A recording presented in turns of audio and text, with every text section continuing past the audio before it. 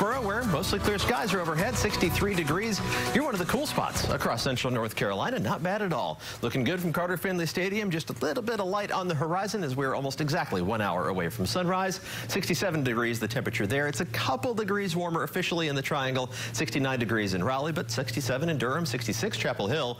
Plenty of mid-60s on the map. The warm spots are just below 70 degrees, but that's just below average. The normal low is 70, so anything below that is bonus territory in late July. Temperatures are very similar around Cumberland County, just a few spots in the low 70s, 72 Spring Lake, 70 in Hope County and Rayford, and 73 degrees our warm spot in Grays Creek. If you want to get out for a walk, a run, anything outdoors, now is the time of day to do it before we heat up. Cooper does not seem to be in that frame of mind. Thank you to Cooper's human Joey for sharing that picture with us.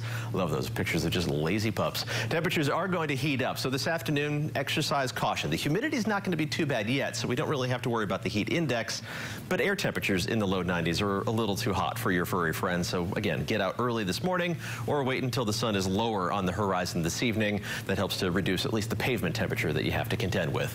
We will warm up. Temperatures back into the low 90s today, but we'll have to climb to that level. Upper 80s by noon, especially farther south of the Triangle, and then into the low 90s in most locations this afternoon. That's a couple degrees above average, but again, that tolerable humidity does make a difference. If you have to mow the lawn, or in my case, get out there with a tractor and harvest the lawn, today and tomorrow, maybe even to Wednesday, are going to be the decent days to do it. Yeah, it's going to be hot, but the humidity is going to be at least acceptable today. It starts climbing tomorrow. It'll be back on Wednesday, but just a slight chance of rain Wednesday.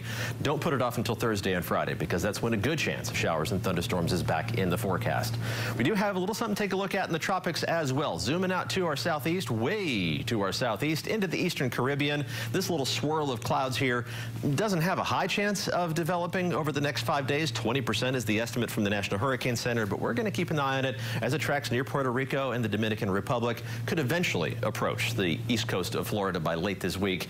But again, the odds of actually developing into even a tropical depression, only 20%. We will keep you updated. Look at the 7-day forecast. Plenty of heat for us around here and increasing humidity. Maybe not quite up to tropical levels just yet on Wednesday, but enough for a pop-up storm or two. And then showers and storms are back in the forecast Thursday and Friday, even lingering into the weekend, which knocks our temperatures down into the 80s, but have an indoor alternative for any outdoor plans this weekend. 521 on this.